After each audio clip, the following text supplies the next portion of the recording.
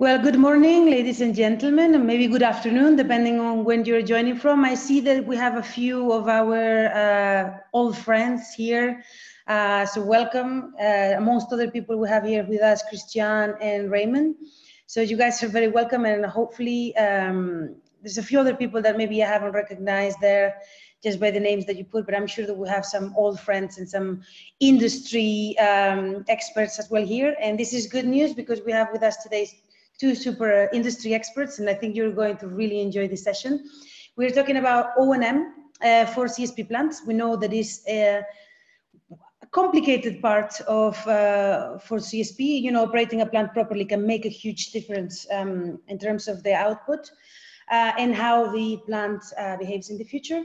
With us today, first of all, we have Cristina Prieto from Abengoa. Cristina, say hi and where you're joining from, please. Hello, I'm joining from Seville in Spain. Excellent. So we have Cristina in Seville. I am in Madrid, as you know, and also we have with us Daniel Quiñones, who is the operations manager of La Africana. Danny, can you say hi and where you're joining from? Hello, hi to all of you. I'm joining from Córdoba.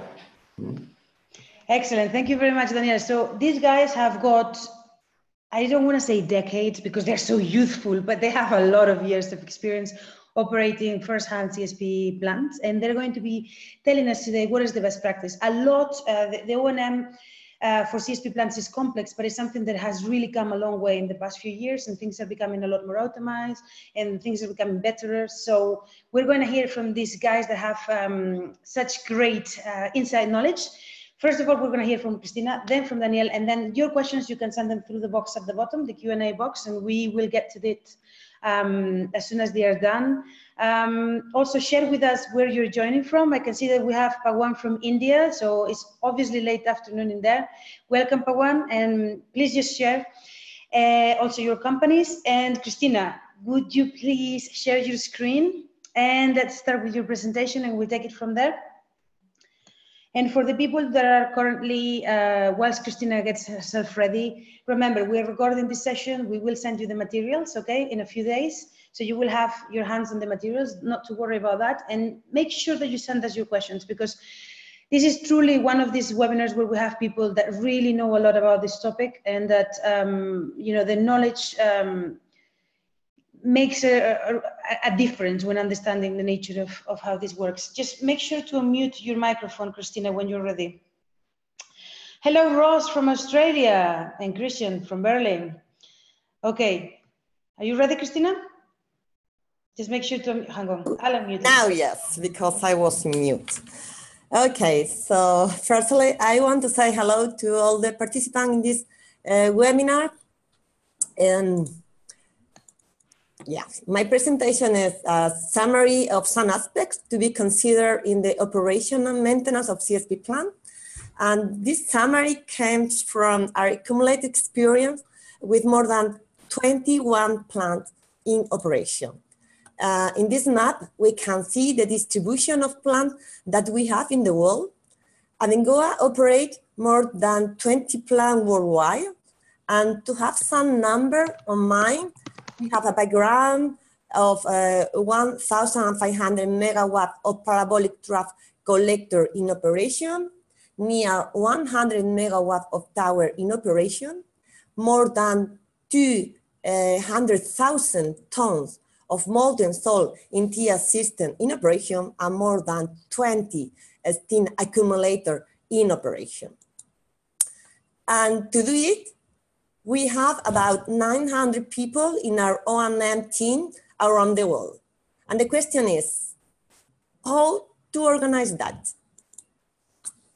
In order to guarantee the success of the multidisciplinary teams that participate in the O&M, the organization has to be implemented in a very good way. It's a key issue.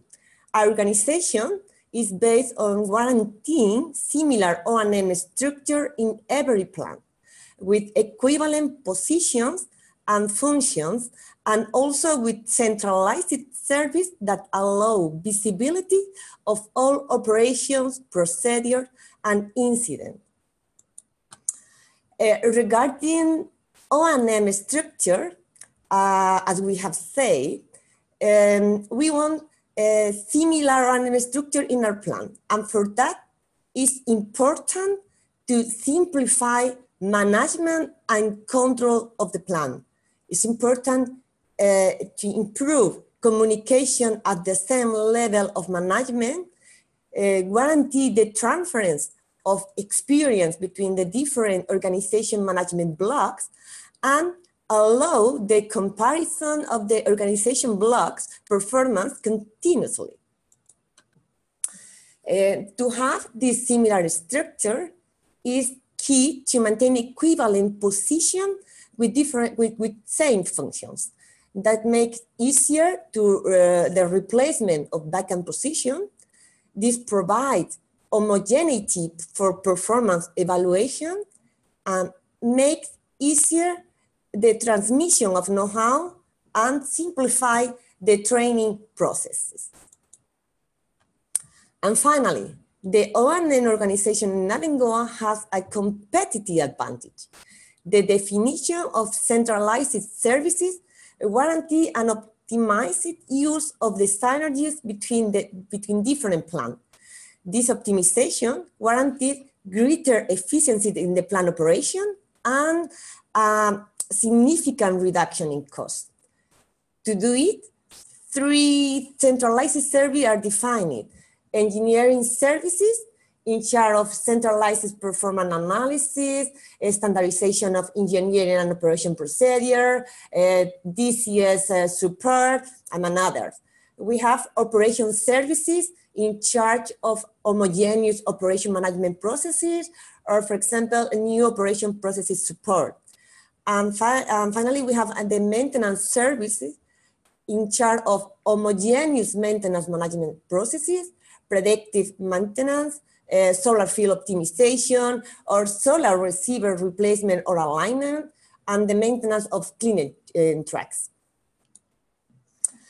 If we talk about management, the management of O&M in Abengoa is based on a good definition of work procedure, a correct definition and monitoring of key process indicators, and the use of a specific tools developed in the company in areas as operation area, for example, in the definition of a work permit, in the engineering area, it's an internal tool for management of change, or distribution or an implementation of lesson learned.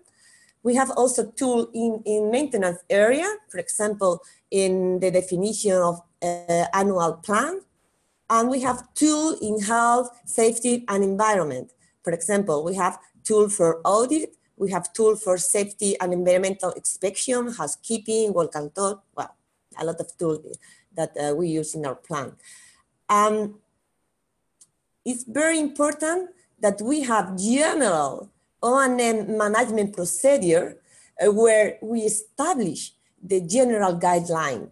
We establish the modus operandi with the different departments, and we also establish the internal coordination meeting among the different plan organization blocks. And we have to talk also about a specific O&M procedure that are continuously in development with the lesson learning in our plan and in our technology department. We control the standardization of this specific procedure in all our plan, and we audit the use of these procedures to guarantee the implementation. Finally, it is key to make a correct recruitment and training policy for the staff. We are located in different geographies with available local resources that must be selected and trained. If we regard the main challenge to be faced in new geography, we need to consider that the new plan can include a new technology thanks to the implementation of lesson learned or a specific requirement of the country. That the transference of culture and ways to do is more complex in remote geographies, that expats have a high cost and mobilization time is limited. So the training of local personnel must be done especially for local key position. And finally, to have enough time, the selection process starts 2 years before expected commission. If we regard training, mainly for key position, we have created an internal program based on integration of local key personnel into plan for training during a long period, at least 1 or 2 years. The program has training in management procedure and O&M specific management tools. The program also allows living the day-to-day in the plant next to the homologous position and promote during a certain period the supervision by the assigned trainer. Finally, the program gives additional support to be provided by centralized operation and maintenance department in new technology issues. To conclude the presentation, I show some practical tools used during training as the advanced plant simulator that allow to take experience on daily plant routine as startup, full load generation, clouded transient generation, generation strategy based on thermal storage system or plant shutdown. This system also allows to prepare crews for incident response. Finally, we recommend the integration of experienced personnel from commercial inactive O&M team in plant coming into operation for supporting your teams. I know that there are a lot of specific issues related to O&M in CSP, but well, unfortunately, this is the time that I have. Thank you very much for your attention. And well, I am fully available for any question now, or here you have my contact data if you want to send some question by email. Thank you very much, Christina. If you can just stop sharing so that we can allow Danny, whenever you're ready, Danny, you can share your screen. This is very interesting. We're looking at this, or Christina's looked at it as the, they have a huge portfolio from the Abengoa side. How do we deal with this? How do we go in new areas? How do we train personnel? This is very, very interesting. It's a management issue, really. There's lots to do. You have to make sure that everybody's at a certain level. Now we're going to be looking, Annie is going to be looking more in a plant in specific. How are they improving things? What are they innovating on? Go ahead, Danny. Okay. Hello, everybody, first of all. And as Belén is saying, I will go a little bit more on the ground, meaning that on the plant itself, all the tasks, and actually we'll just try to tell a little bit of our lessons learned and our experience here. I will try to share. Okay. So first of all, here you have this slide is just to say that even if we are called La Africana, is something that if you are not from here in Spain, you would think that we are in Africa, but we're exactly in the south of Spain. And the name just came with the field, the ground where it was constructed. So we just adopted that name. That's why we're La Africana, and we are set in Córdoba, a city in the south of Spain, where we have beautiful monuments like Mezquita, and we are surrounded with a lot of olive trees, and this is not just a landscape beautiful that we are having, but it's also some issue at the end, well, when you are on the spring, because maybe in Africa or in Asia, they have that powder coming from the desert and that, but here we receive like the seeds of all those olive trees, during the spring, so it's also having an impact on the cleanliness of the solar field. Okay, so some features regarding our plant: we produce 55 megawatts in steam turbine, of course. We have 168 loops in the solar field that allows to produce and also to store up to 950 megawatts hour thermal in molten salt storage. We have 3 gas boilers of that means for 45 megawatts thermal that we actually only use for antifreeze purpose, because even if it was at the beginning allowed, let's say, or it has interest to use them for increasing production, and that now it has no profit in Spain due to the regulations. Low water demand. This means that our consumption is lower than 6 cubic meters per megawatt hour. We can generate up to 180 gigawatt hour electricity on a year. And the last topic is the one point that I will stress later on, that it will be the 24 operation, making a continuous production during more than 24 hours. And last year we achieved 45 days continuously of 24 operation hours. Okay. So trying to share that lessons learned, I will divide into two sides, let's say, from the production perspective and the maintenance perspective. From the production perspective, we have the molten salts. I have stressed here that the molten salts makes the real difference, and this is something that it was not so clear since the beginning, but now of course it's absolutely clear that it's the added value that we really have. And that 24 hours operation that we'll talk about later.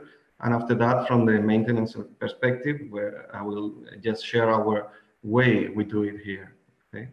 From the production perspective, first of all, just a very short introduction. I believe all of the people that is listening knows about the molten salt system, but just briefly, we have a standard, let's say, CSP plant has a solar field that delivers oil to produce steam, but in a plant that you have molten salt storage, you also take a part of that oil heated on the solar field to storage that energy in molten salts. You have 2 tanks. One is a hot tank and another cold tank, and you have a balance there where you are during the day increasing the level of the hot tank, and in the night you discharge, emptying that hot tank through a heat exchangers that will deliver the energy to continue running during the night.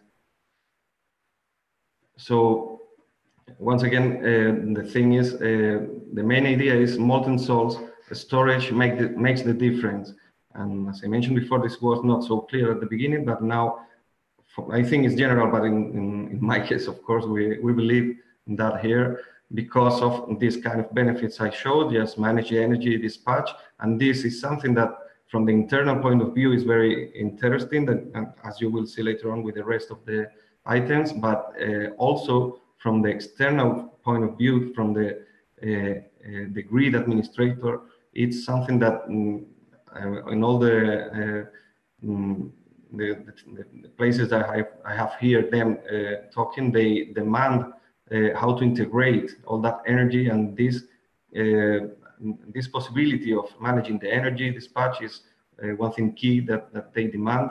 There are countries that is the main key to build or not this kind of plants. Okay, you can cover the clouds DNA faults, and this we will see now, and optimize the economic income, and again the 24-hour operation that we will talk about.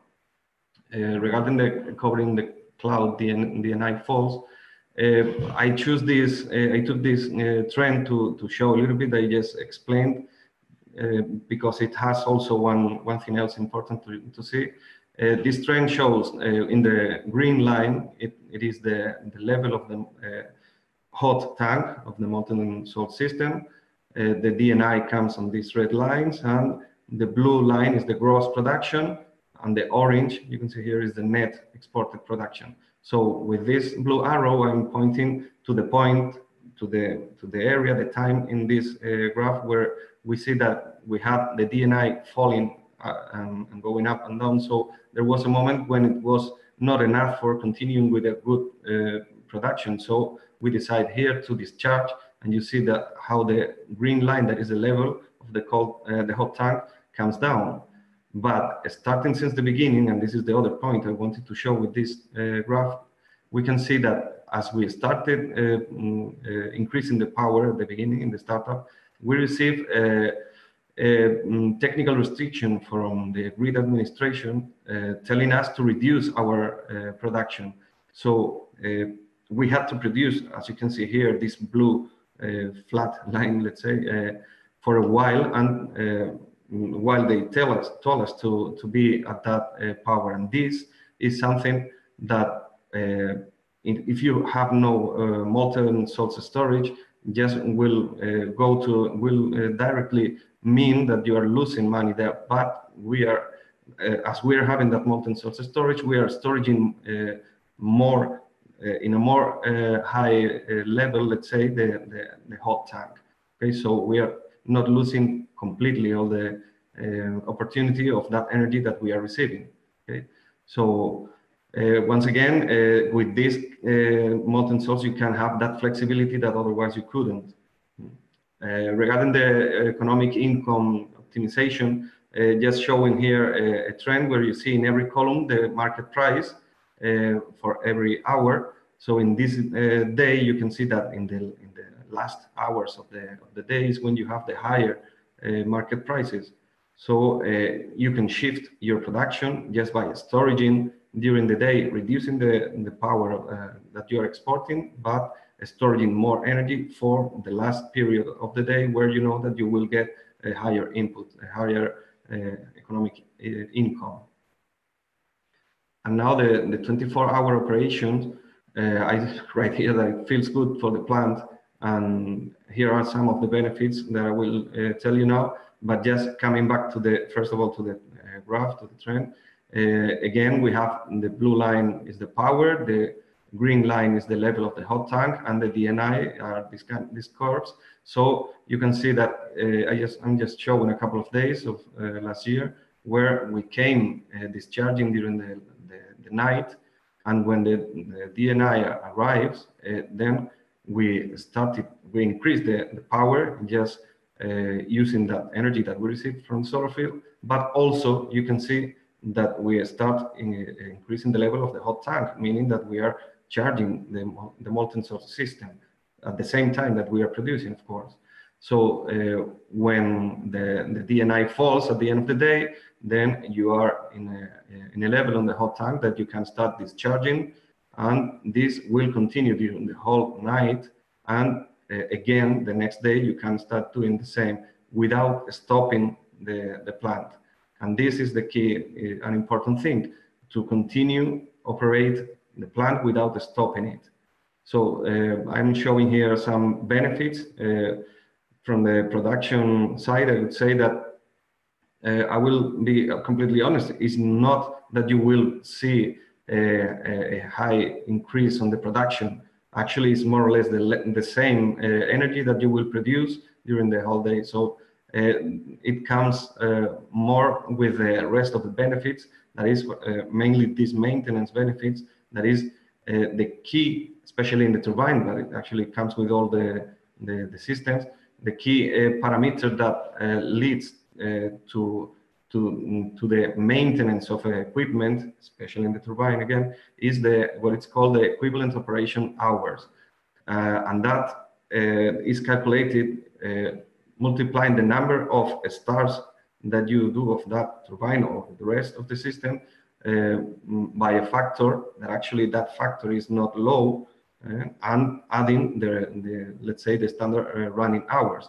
That means that if you have a lot of starts and stop, that will increase the equivalent operation hours in a way that will demand the maintenance of some systems and the plant in general earlier than if you don't start and stop. That's why we believe that this is a big difference and a big benefit. And regarding the cost benefits, there are all the auxiliary supplies that we usually use are reduced because, for example, in the gas, we are not using the auxiliary boiler that use that gas for sealing the turbine while you are not running it. So if you are continuously running the turbine, you are not spending any money on that gas. Regarding the electric power, whenever you are not offline, you're not consuming energy from outside. And regarding the water consumption, again, at the beginning in the startups, you have to do some purges that you are not doing if you are continuously running. Okay, the intermittent purges that are called. So all of these supplies are also reduced, and this is a very high cost benefit that we believe that is one of the points for doing whenever it's possible that 24 operations in the plant. Okay, just here I am showing in this, actually it's 2 years ago, some groups of days that when we were producing. In this case, I think it's 11 or 9 days here and 4 in the left. So of course, when I say that we have done for 54 days of continuous 24-hour operation, means that there are blocks like this when you are running for 10 days continuously. After that, you have to stop because there is no radiation at all. So you stop for a while, for 1 day or 2 days, until you again have the chance of starting with this operation. And from the maintenance perspective, and just trying to tell a little bit of our experience or our philosophy, that is use predictive techniques, because these predictive techniques, and when I say predictive in difference to preventive, means that you will always follow a certain parameter or parameters that will let you know if you have or not to do whatever maintenance. It's not that you have to do maintenance on a regular basis, but just whenever it's demanded by that parameters. The parameters are delivered by all these all the techniques that I will just say before. So later, sorry. And this will reduce the maintenance cost whenever you're not doing maintenance when it's not required, but only when it's required, then you reduce the maintenance cost. That will increase the uptime of the plant whenever you're not stopping on a regular basis, but yes, when it's required, you have more time of uptime of the equipment. Okay, and you will use that follow-up techniques. That means that these techniques that I show here will deliver a certain parameter, or some of them showing you when you have to do that maintenance or not. Here we have we put in use all these techniques like thermal images analyze. In this case, is a steam trap of the turbine showing you if it has leaks inside or not. Vibrations, frequency spectrum analyze. If you use this kind of analyze, you will know in advance what is happening to your rotating systems. Oil chemical parameters analyze.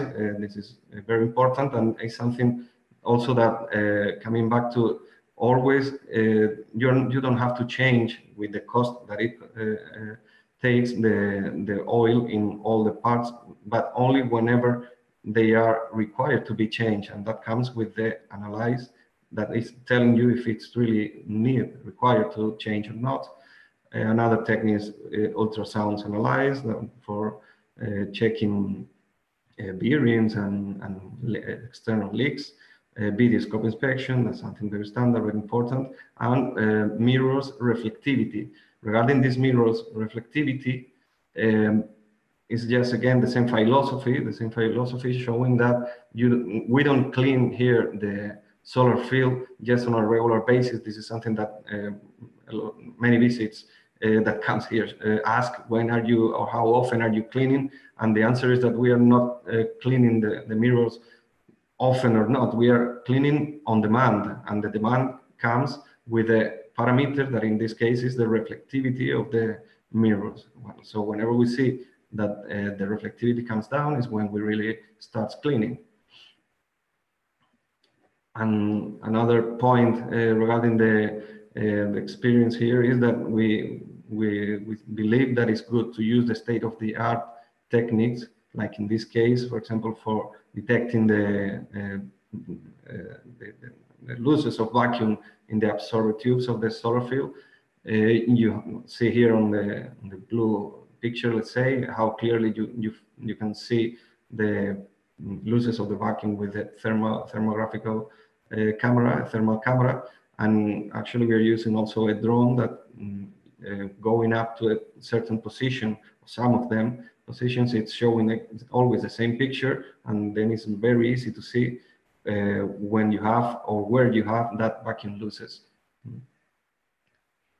And finally, just this is a project that we are developing here. It's an optometric light analyze for proactive HTF steam leak detection on the solar field ball joints.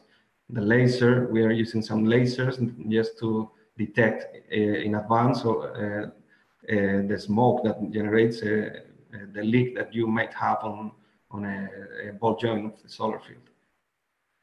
So that's it. Thanks, and hope you like the way we do it. And I'm putting again the last slide just to show my contact. Whenever Thank you very much, Danny. Feel free to contact me whenever you require.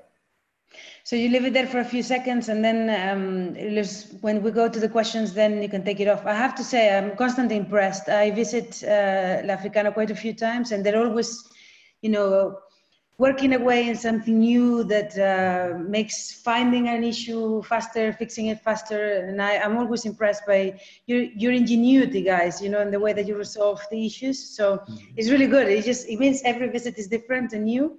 And now you're working in some really interesting things that I know you guys can't say yet, but I think you should come back next year and tell us what you've managed to do, because they're working on some really innovative things. And it just comes to show that if you put some effort into making these processes better, they really do become better. Okay, we have a bunch of questions, loads of them. So let me just throw them out. Since the two of you are technical, then feel free to answer them as needed. Okay, here there is one that is interesting. There is a lot of questions actually. Two issues that come up time and time again. One of them is how many people are needed? What happens if you have 3 or 4 plants together? Do you need less people? Do you need more people? Is it tower? Does it need more or less people than parabolic trough? So I don't know if you guys want to sort of generalize a little bit about it. So how can you really use less people to do more? Really, how easy is that? So I don't know who wants to take the question first. Maybe Cristina has the knowledge of different plants there, because Okay. Just take your slide off now so that we can see Cristina better, please, Danny. Yeah, the issues of people. Okay, so we have similar stuff in O&M for tower than for trough, basically. But it's true, we can optimize the number of people in our plant when we have several plants together. We have this example in the platform that we have in Spain, in Solavent platform, or in Extremadura platform. Take into account, for example, that we can have 40 people per plant in trough and tower, in O&M.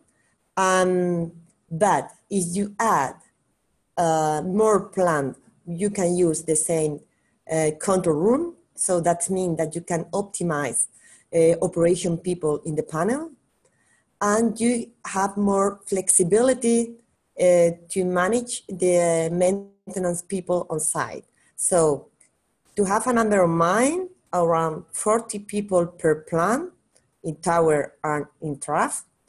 And if you have several plants together, you can optimize this number because you optimize the people in the panel, in the control room, and also you can give more flexibility for the maintenance staff. So you would share the maintenance team between the 3 plants. That's what's the difference. Right. Okay. We have maintenance people on site in charge of, for example, as Daniel has explained, for vibration or for thermography or for the annual maintenance shutdown or for the day-to-day corrective maintenance tasks. We have a maintenance people in the centralized service for all plants worldwide. For example, in charge of aligning in the solar field or certain tasks more generic and that happen not as often as other problem that you have in the daily operation. So on site, we have maintenance people for predictive and for corrective maintenance. And this is, we have 40 people, 66% of these 40 people belong maintenance department and 33% is belong operation. And basically this is the distribution. And we can optimize perfectly if we join different plants in the same location. And we optimize the people because we have this centralized service for all the plants worldwide. Yeah, I see. So in some ways, the people that you have on site are not as much in your case because you move some specialists around. These are all people that are like not outsourced, right? There are people that work directly for Abengoa on a permanent basis. Right. Okay. Danny, you had something to add. We can't hear you. Hang on. Now we can. Yeah. Okay. No, I mean, in our case, if you want to know how we do it here, we are less than 50 working here. And yes, I understand that whenever you have more than one plant, you can share some of the people between, and you have a benefit on that. In our case, what I would say is, whatever people you have on the plant, try that they are the best, that they feel comfortable there and they feel the plant like it's their plant, because that's the key whenever you are working there. If you believe in what you are doing, the people will keep it working properly and keep it in the best way. That's why when people come here on the visit, they always say that it's very clean and everything. And the thing is that we try to do that because when you have something in your hands that is well maintained, you will try to keep it like that and continue like that.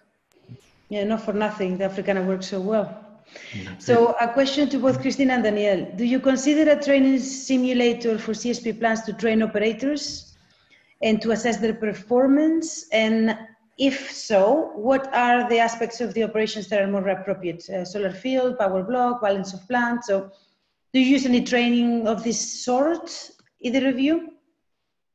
We cannot hear you at the moment. Now we can, yeah. Okay, I can tell you, here we don't have that. We don't have that kind of simulator for training, but I understand that it would be nice to have, very nice to have, because that will speed up the learning, of course. And yes, I mean, it could be nice to have. I think that Abengoa has it, and it's very nice because as I mentioned, we here, what we do is we put the people for learn, first of all, reading all the procedures, after that sitting with a specialist to tell him about the global process, and after that they sit behind the operator just to learn exactly all how to manage exactly with all the valves, pumps, and everything. So learn by doing. How about you, Cristina?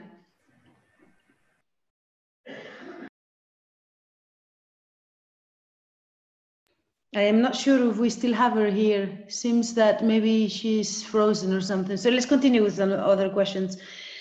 This we asked already. Area. And basically, it's critical for us the behavior in the solar field. For example, the aiming strategy in a central receiver, the best way to do the startup of the turbine, the alignment with the turbine, different procedure for hot startup or for cold startup. So yes, just to be short, we have training for all part and section that are involved in the operation and maintenance in a CSP plant, tower and trough. There is here a question that you both may be able to answer. Is like, which is more cost effective and profitable way operating a 24-hour plant? I mean, it's a bit, I think this question is a bit off, but it's an interesting question nevertheless. You guys have in many plants sort of 8 hours of molten salt storage, perhaps.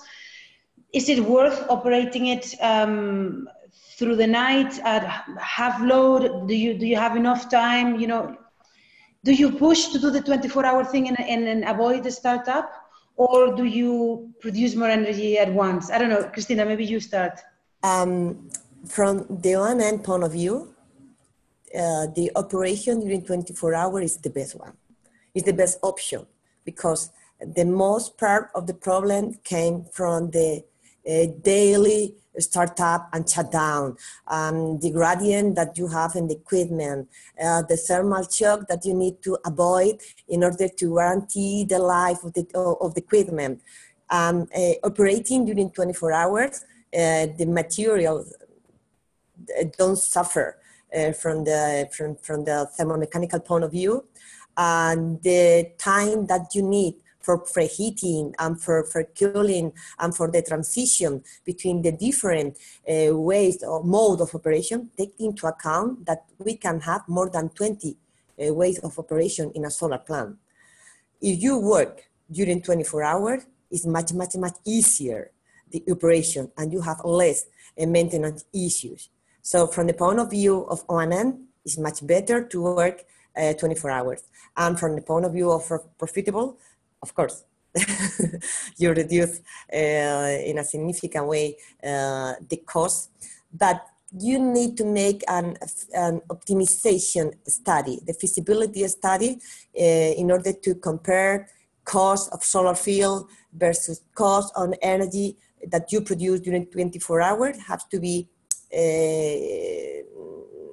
compared in order to see which is the best number of TS system of hours in storage that you need. It's 9. Certain studies say that 9 is the best option, and certain studies say that 24 hours. So it depends. How about you, Daniel? Maybe you can add something. I think I have put it clear in my slides, because let's say that I'm a believer on that 24 hours operation. I see clearly especially in the maintenance of the plant, you see that whenever you are doing that operation, the only notifications that you get from the maintenance of the plant is things like the light bulbs that are broken or things like that, but nothing to do with the problems that you usually have whenever you are starting and stopping. And that, like for example, we are having when you're doing starts and stop, you're having always problems with leaks on the mechanical sealings of the pumps and on the valves and things like that. That kind of things are completely over whenever you are doing this operation. The plant works smooth and enlarges the life. As I mentioned before, the equivalent operation hours of the plant, and especially on the turbine, will be reduced dramatically. So that will lead to a longer period between the maintenance of them. So that's why we believe that that's the proper way of doing things. 24 hours makes the difference again. Thank you very much. There's actually a couple of questions more, here about, startup time and lost energy you save by not shutting down. But I think I'll consider this answered. How often, this is for you, Dani, do you experience grid curtailment in Africana? Do you experience it at all? We can't hear you. Hang on. Now. Oops. Now. Okay. How often do we receive what? The technical restrictions? Experience grid curtailment means they tell you cannot put energy into the grid.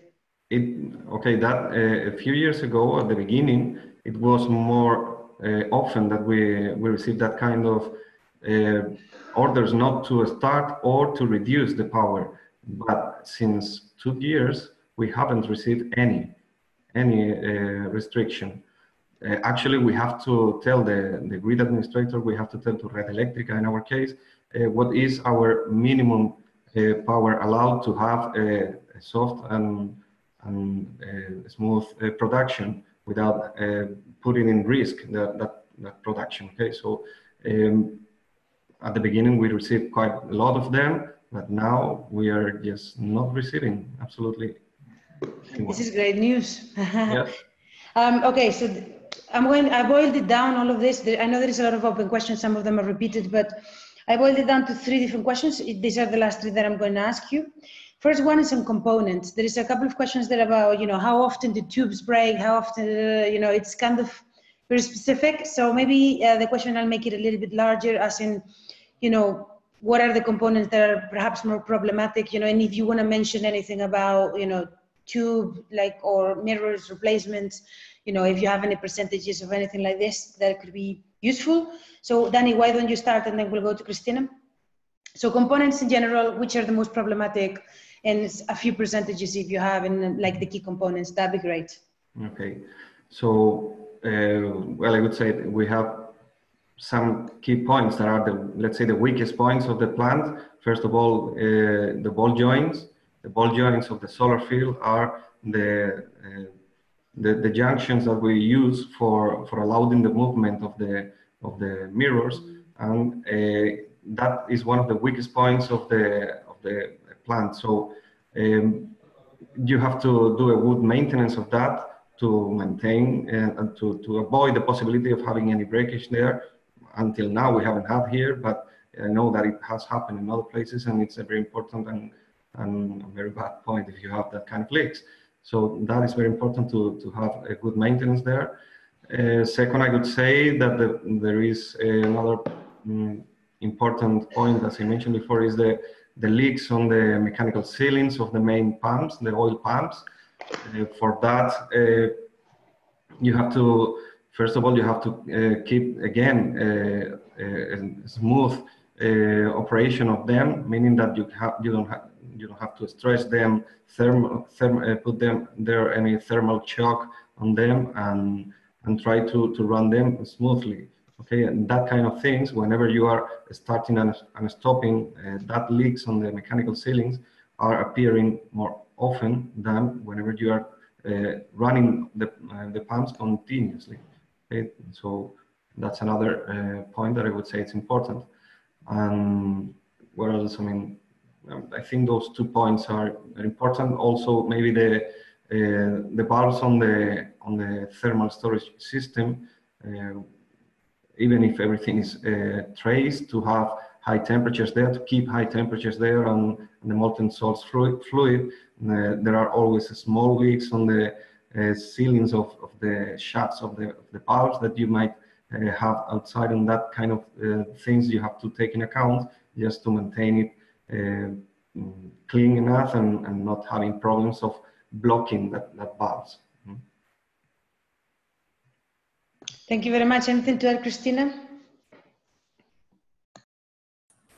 Well, Daniel has explained perfectly the main issue in parabolic trough plant. Basically, as he has mentioned, the ball joint in the solar field and the seals in the process system, oil, and the TIA system. Basically, the heat tracing and the insulation material when you need to guarantee low heat losses in your facility.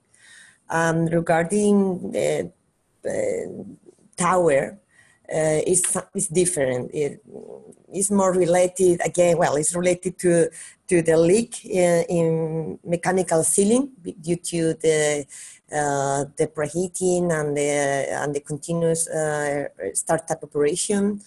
Also, we have people working continuously in the hydraulic mechanisms in order to guarantee the aiming of the heliostat. This is not as significant from the solar field point of view. The maintenance problems are not as significant than the problem that we have in parabolic trough. And regarding cost of maintenance, basically the main cost came from the technology.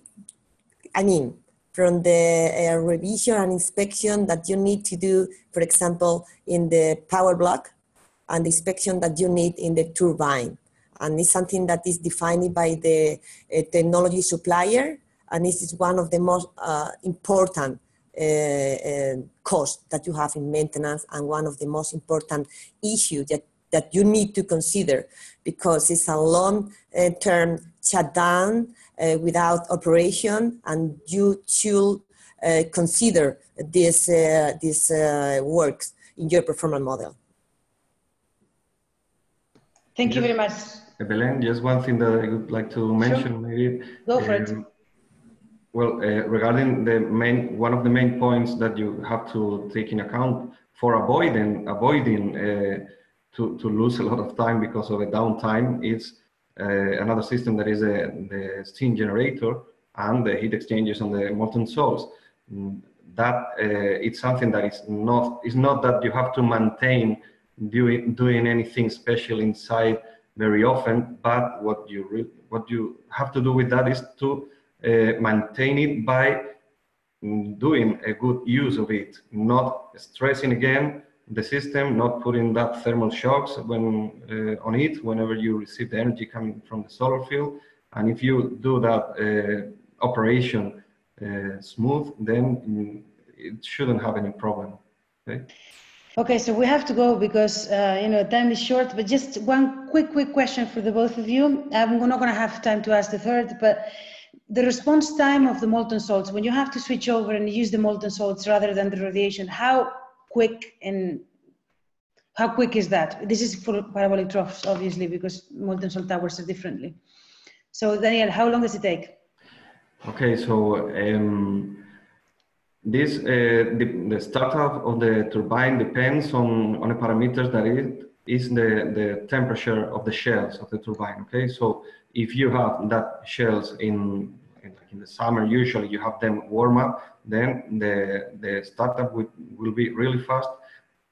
If it comes with the sun or if it comes with the molten salts, it will take no more than 5 minutes to be running in, let's say, 85% of the maximum power. Okay, so that kind of period, and if you have low temperatures on the shells of the turbines, and you can avoid that by pre-warming using gas boilers for generating steam and putting that steam inside the turbine without production, but just pre-warming. Okay? If you have that low temperatures, then it can take longer, and longer means from zero. It can take 40 minutes to take to arrive to the maximum, achieve the maximum power. Thank you very much. I don't know if you want to add anything, Christina. You're quite happy with the answer. Well, I think it's clear. A lot of people is working in a faster implementation of the TS system, playing with the maximum gradient that you can have in the steam generator and in the heat exchangers.